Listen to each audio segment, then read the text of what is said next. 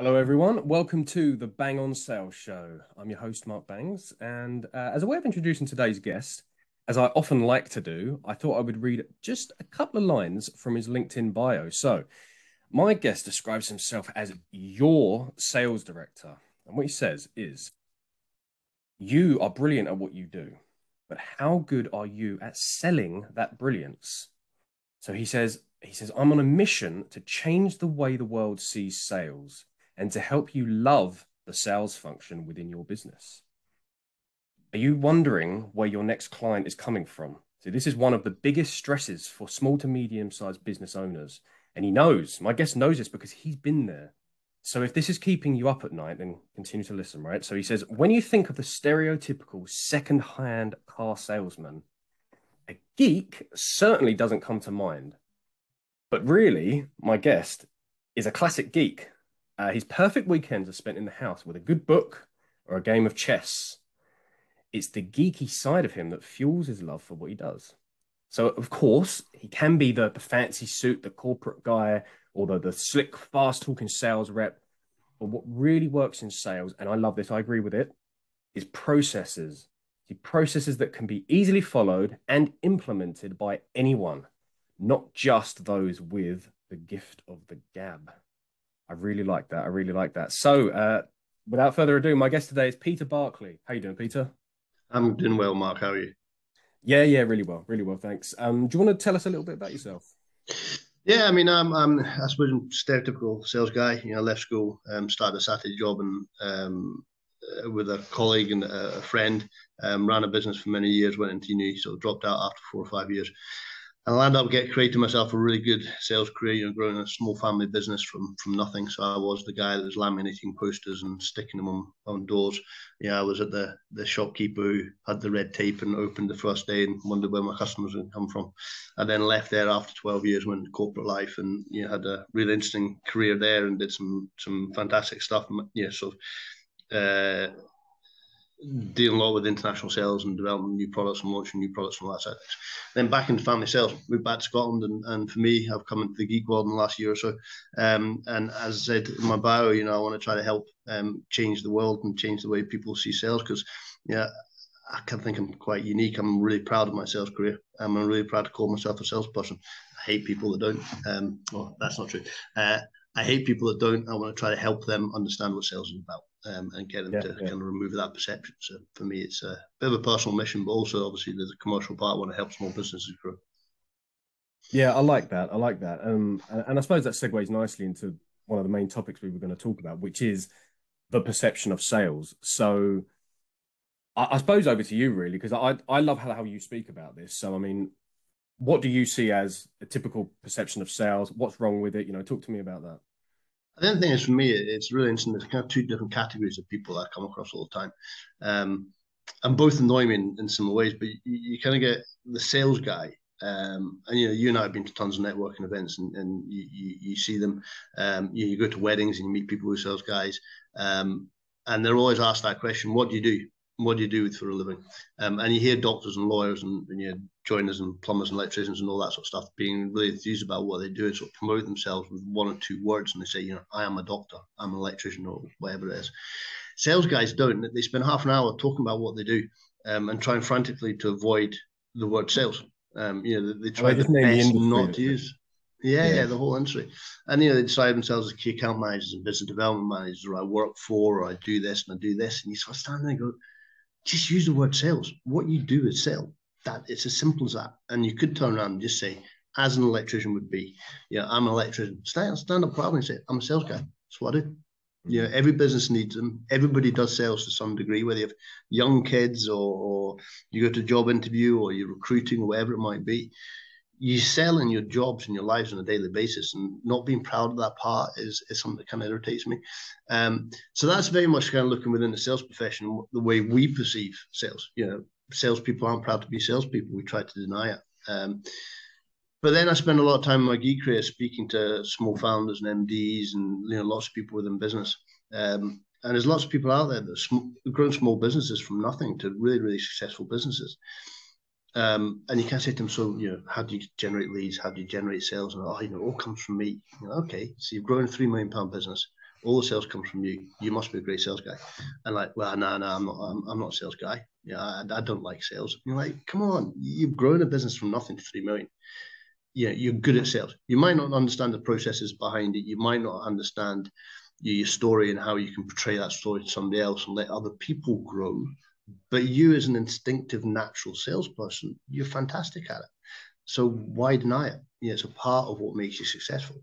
And then you get that third category of people, they only turn around and say sales, and you can see them break into cold sweat. It's kind of, oh my God, sales, I can't sell, picking up the phone and speaking to somebody and trying to sell something, that's not me. I could never be a salesperson. And you just think that's all to me being built up about this kind of false perception of the word sales. And I touched on it in the bio. The stereotypical second-hand car salesman, or your bad carpet salesman, or furniture salesman, or insurance salesman, or whatever it might be. You've all had that feeling of coming out of a showroom where you've signed a contract to buy a new car, and you went in to buy a Mini, and you've walked out with a Range Rover, and you've walked out, and you suddenly have that daunting feeling of, I can't afford, I don't want, I don't need, but I've now agreed to buy this thing that I don't want to do. And that gut wrench that everybody has is the first feeling you associate with a salesperson. So I suppose we've kind of generated that. And, for me, that's such a small part of what we do within the sales profession. And these guys are really clever and use language and use systems and use processes and use everything that we do. But they use it, for me, kind of like for a purpose which is not moral, it's not based in ethics, and it doesn't build a good sustainable business. And for me, what sales is you use words and you use language and use psychology and all that sort of stuff that we talk about to identify the problem a customer has. And that problem might not be might not be something you've got a solution for, or it may be a problem they don't even know they've got, but you use all that to understand the problem. You take them through a process to then understand how to resolve that problem in the best way that they possibly can. And then you try to sell them a solution. And for me, the ethical and the moral and the really sustainable way of doing that is that even if that solution isn't your product, you should be standing there saying, it's not my product. It's not for me. Go to somebody else because my product doesn't fit you. And for me, that generates a really good brand, and it builds trust and it builds a reputation.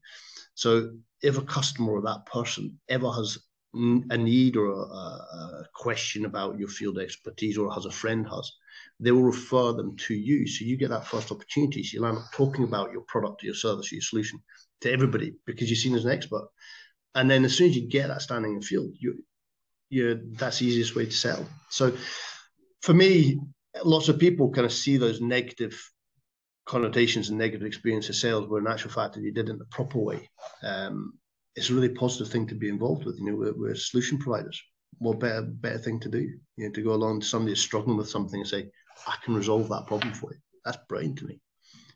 So that's a bit of what I suppose a bit about me. I want to try to change that perception. I think the best way of doing that is to try to offer a kind of an ethical and moral way of giving people education into that sales process. And that's why in the Geek world, we talk about being your sales director.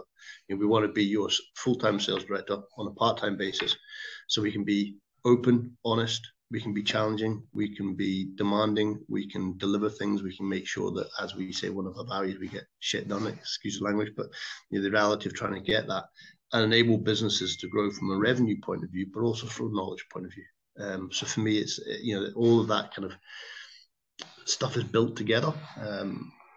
So that's ultimately what we try to do within the Geek world. It's something that I'm really passionate about, and I think changing that perception is really important. Yeah, I can. I mean, I can relate to a lot of what you just said there. So when I started my business, I really jumped into doing business networking, and a lot of it was online. And naturally, a lot of the people that you meet, that you interact with, and I always used to say this to people, you have your skill set, your areas of expertise, but if you don't formally come from a sales background, then there's almost that denial of it. And you hear it all the time. Oh, I'm not in sales. I'm not a salesperson. And I used to say to people, if you're in business, you're in sales, regardless of what you do. Yeah, exactly. I think the thing is, for me, the important thing is that kind of knee-jerk reaction of sales is something that we don't need. It's something we don't have to understand. And I always say, you know, that you get that. I'm a small business owner now. You know, I've only been in business for 3 or 4 months. I'm gradually building my customers and building my reputation, building my brand. But if you look at that kind of new business owner journey, you have an idea and you research it. You might make sure there's a business plan there and it's kind of viable. So you think, yeah, I'm going to give this a shot. And you go through the whole process of quitting your job and extracting yourself from whichever business you're in. Get a company registration number, get a company name, VAT number if you need to. You employ an accountant. Why? Because you don't understand accounts, but you know you need them. So you employed an accountant. Mm-hmm. After a period of time, you start to grow your business and you grow your brand and you decide you want a website or you want some catalogs or brochures or you want to start promoting the values of your business. So you employ a marketeer because you know you need marketeering and you know you're not an expert in it. So you employ a marketeer. And that kind of journey goes on through all the different functions. You start getting HR people into your business and all that side of things. Absolutely. But for me, nobody does it with sales. Yeah, sales is the engine of your business. It's the way that you interact with your customers. It's what betrays the business. It's all that kind of stuff. So what we try to do is to say to people, you can access that sales knowledge at a very low cost and give you some experience. But for me, if you think about it logically, if you're an expert in your field, and it doesn't matter what it is, you know, making maps or you know, HR or whatever it might be, one of the first things you should really do is start thinking about how do we manage the pipeline? How do we get visibility of the pipeline? How do we start promoting ourselves? How do we get consistency within our business? How do we strategically grow the business into the sectors we want to? You know, all that kind of stuff, sales. You know, it's simple. It's how you promote yourself. And people don't do that until they're really at the panic moment. And I suppose it's one of the things I've found really enlightening coming back into the Scottish market. You meet some business owners and, you know, they look a nervous wreck. You know, they really are at that point of wit's end. They're so highly stressed because they've got this factory of people to employ and all this sort of stuff. But they don't know what the sales are going to be like in 3 months' time. That's crazy. You know, to me, it would be the first thing I'd employ. So, yeah, but I think that's all built from that perception of sales, and it's distrust of salespeople.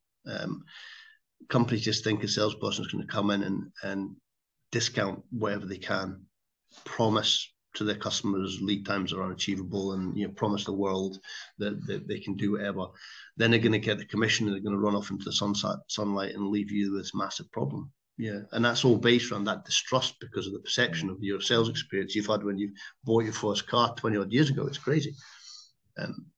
So just going back a second, thinking about sales as a series of processes or sales as the skill set, the profession, why do they get it so wrong? Does this come from a misunderstanding of not salespeople, but actually selling and sales and what it actually is? Or is that what it is? Is it something else? Yeah, I think the thing is there's the kind of two different perceptions, isn't it? Sales, you say to people, you know, what do you need to do to be good at sales? You just need to give the gab.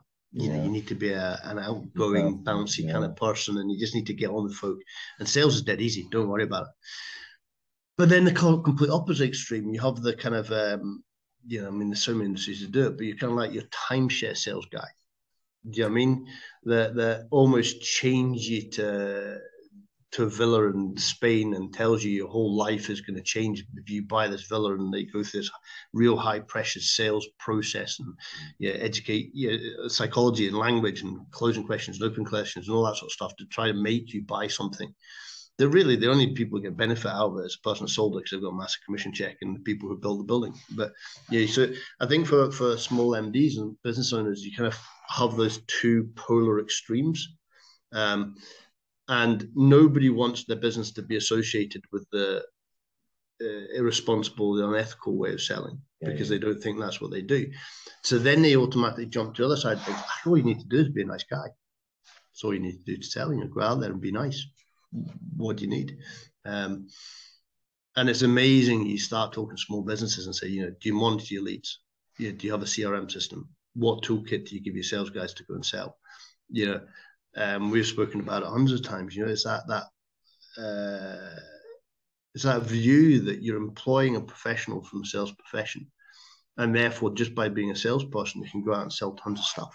Yeah. where they don't have your toolkit, they don't know your journey, they don't know your story, they don't know what you do or how you do it or any of that sort of stuff. It's almost, here's a phone, here's a laptop, here's a set of car keys, go and sell. And in 3 months' time, they turn around and say, well, why aren't you selling? Yeah. Yeah, it's crazy. I say the exact same thing to people. In fact, I probably said it on previous episodes of this podcast. Yeah. I mean, I think, I don't know if you saw the post a while ago, it was Forbes magazine or something like that had done some research, and they said that 55% of sales guys don't have the right amount of tools to do their job. Mm-hmm. And I know we spoke about it last week, but could you imagine you ran a factory and you were producing whatever widgets, and you had 100 people on the factory floor, and your ops director came up to MD and said, look, I've done a bit of skills gap analysis within my process and sales factory, and 55% of the people on the factory floor don't have the skills to do their job. Yeah. The business would shut. Instantly the MD would be, wait a second, that product is going out to my customers, and I'm employing people that aren't trained and skilled enough to make it properly in the first place. I'm not going to let that customer, that product go to my customer. Mm-hmm. Yeah, you're quite happy for the guy or girl to go out in the car and go and visit a customer and sit in front of your customer and talk to your customer, but not have the right tools to do their job or the skills.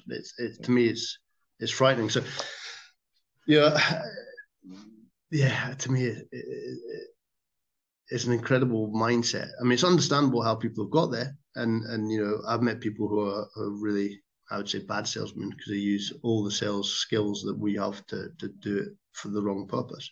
Yeah. But yeah, I just find it frightening that sales is overlooked as a function so much. And I think I said to you, I remember one of my first directorships.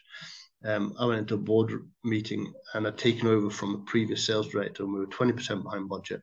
We had an order that was cancelled from a client, which was around about 30% of our turnover. And I sat with a board of directors I'd looked up to for years, and they were all very highly skilled and university degreed, educated, and had all the systems and processes and data and everything in place. And I never heard my MD at the time ever swear in my life, and he literally turned around and he was like, oh, shit, we're really in the poo now. And everybody kind of sat back, took a deep breath, cup of coffee, glass of water, whatever it might be. And then all the different functions, whether it's HR or marketing or production or accounts or MD or people engagement, whatever it would be, all turn around to me as a salesperson and say, so Peter, how are you going to get us out of this? And that's how important sales is to a business. But nobody sees it as if you're not within the profession, nobody sees it as an art and a skill and a process and all that kind of stuff, and how you document it and how you support it. And it's almost that kind of black art of, because we don't understand it, we're not going to try to understand it. Yeah. Does that kind of make sense? I suppose that's where you and I, we're very common. We go in and let people try to understand what they do and how they do it, and let them translate that to other people. And but it's funny how it manifests in other areas of other departments and business units. Because I mean, you just reminded me of not to start sharing war stories or anything, but I remember working for a small SME basically. The finance, there was a company-wide kind of 2-day, like an annual sort of kickoff meeting across the whole business. And I remember the finance director showing us these slides of what we could earn on the commission structure. And she was going through and she's saying, well, if you sign 3 of these contracts, sell 5 of these, 2 of these, and that it adds up to this much. And I had to point out, I was like, and you're saying that we can do all of this each per sales rep. What you've just added up is more than the entire team has done for the last 2 or 3 months combined. And you're asking us to do what it equated to in just pure revenue was just some obscene number. Did you think we can, if we were able to do that, don't you think we'd be doing it right now? But that stems from a misunderstanding or a lack of understanding of what it takes to generate pipeline and the time, the tools, the resources, and so on. Yeah, exactly. And I do find it amazing if you did that from an operational point of view, and I go back to the factory perspective, and you turn around and said, right, a widget takes 3 minutes to mold and 2 minutes to fettle and 3 minutes to paint and 4 minutes to package, and your capacity in each of those different parts of the process is X hours per month. or per week or per day, whatever it might be, you'd immediately equate to how many you could produce in a day.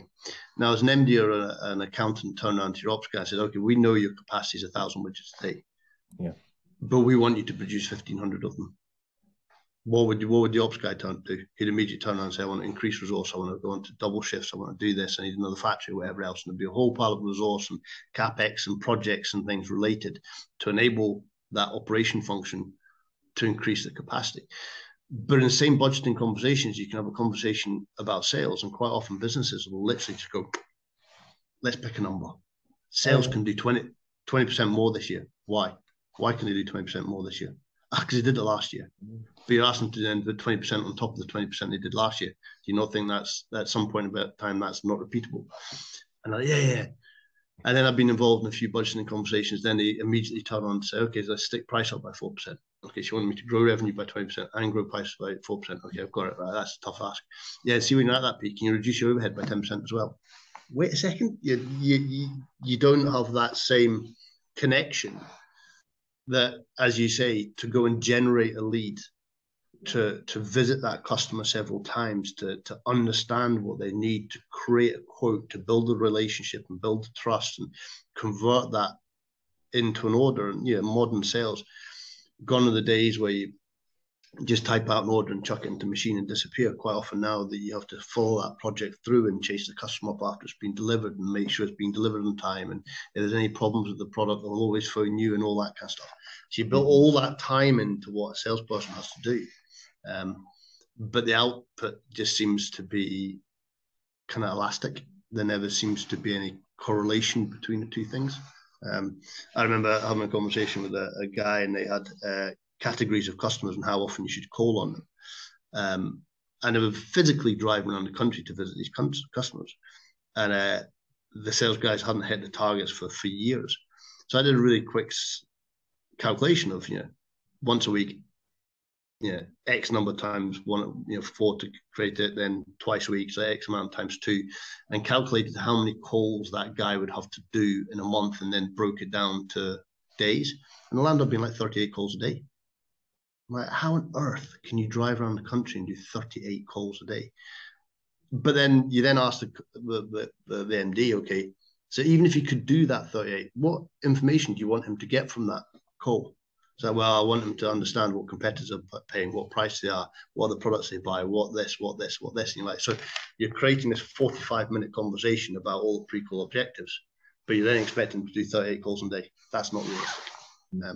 But I think that all comes from that it's just a gift of the gab kind of conversation. It's very throwaway and flippant.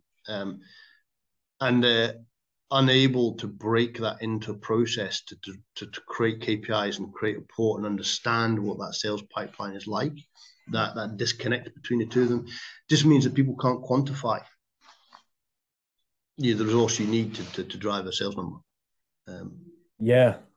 So I feel like there's a part 2 to our conversation here, because we're kind of outlining a lot of what the problem is, sort of understand where it stems from.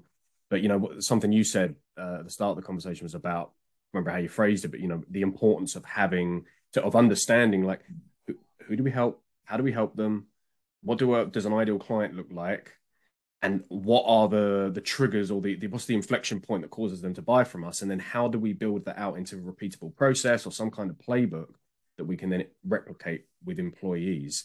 Perhaps we should talk about that briefly, because that, in my mind, that influences your hiring decisions, your hiring process, onboarding, training, induction, and then obviously the tools and resource that gets invested into sales teams once they're on board. I mean, there's a lot. I agree. There, but could you? I agree, but I think that's taking the view of quite an established business, because you've already created the understanding of what sector you're in and what your offering is and what your product is. And one thing I love about what I do now is quite a lot of small business have grown organically, so they've never really understand. They've kind of come up with this dream of, I'd love to create a business, and you say, okay, so what does that business look like in 5 years, 10 years? Who are you selling to? What types of products are you selling? What culture have you got? What values have you got? What field of expertise do you want to be in? and they organically grow. So they're led by the customers rather than by strategy. So for me, if you actually strip it right back to the real basics of your sales strategy is to understand what markets do you want to be into? Yeah. What products do you need to be within that market? What price points? Who are your competitors? Who are your USPs? What's differentiating from that? Then that takes you through that pipeline of marketing to understand, how do you market your business? How do you promote yourself? What's your sales hook within that? I remember, I think I spoke to you one day about a guy that I met who I described as ex-Tory MP, but he'd gone out and created himself a website, and he'd gone to these like mad tattooed blue haired web designers, and they created them this really funky, cool website, and it was awesome. But he looked like a retired Tory MP. So his website was creating all these leads, but the minute he turned up, his customers were like, but I bought the website. I bought into the dream of the website. I didn't buy the dream of the ex-Tory MP. So for me, that whole sales strategy is understanding that and building that up from day one. And that's really key for me for small businesses and startups. Starting that journey and understanding as early in the process as you possibly can, then creates that funnel. And as you say, then you get into the kind of established business where you start to look at where are the leads coming from. What does your conversation need to look like? How do you present your quotes? How do you quote? What language do you use? What questions do you have? What problems do they have? What products do you need? What are your USPs in your products? And then you take them through that funnel of your marketing qualification to your sales qualification, down through your quoting process, and eventually it spills out the bottom as an order. But the funnel actually extrapolates massively higher above that. And I think that's the interesting difference between established businesses and new businesses, or established businesses that want to go into a different sector. There's so many people who just sit there and go, okay, well, we'll sell this product into this sector, so it'll be dead easy to sell that same product into a different sector. Well, the motivations for buying that and the problem that product solves is different. Then you have to understand why it's different. You understand the language, and you have to take it through that funnel. And breaking all that down is it's what guys like you and I do, because we understand the process. But if you don't understand the process, how do you break it down? Yeah, absolutely. I'm tempted to dig deeper. Yeah, like I said, we should definitely do a part two. Well,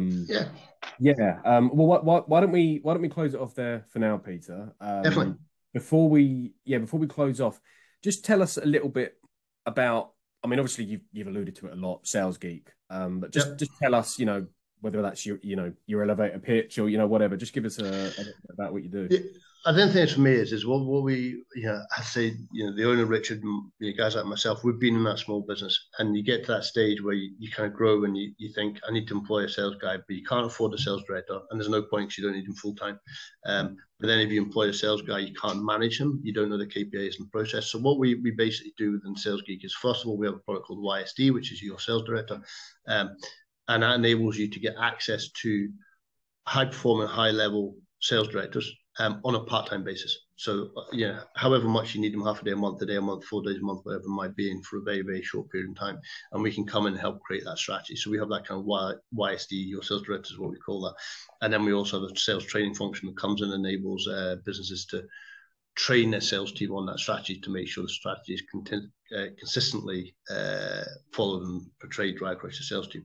But the real big thing for me is, and it's what I loved about the Sales Geek part, is we're a massively expanding franchisee network. So I think now we've got 30 odd franchises in Britain and a few in America, of real various backgrounds and skill sets and knowledge, and we use that to create a really rounded solution. So the sales process is similar, but there's nuances in each different sector, and we have that experience of 30 odd sales directors and a backroom team of I think 25 people who can parachute in and really help your business to grow. And that's ultimately what we do. It's giving people that strategic support. I always say it's trying to take risk and trying to take worry away. I think I mentioned it earlier, my MDs I meet who look stressed out of their mind. I want to take that stress off them. Help them not worry about where their orders are going to come from in 6 months. Put into the process. Great. Okay. Well, look, thanks for coming on, Peter. No problem. Right. But I think we're going to do a part two, so we'll cut it off there. Put that out. Stay tuned, people, for part two. Great. Thanks for having me on. Thanks, Peter. Great. Yeah, thank you. Bye-bye.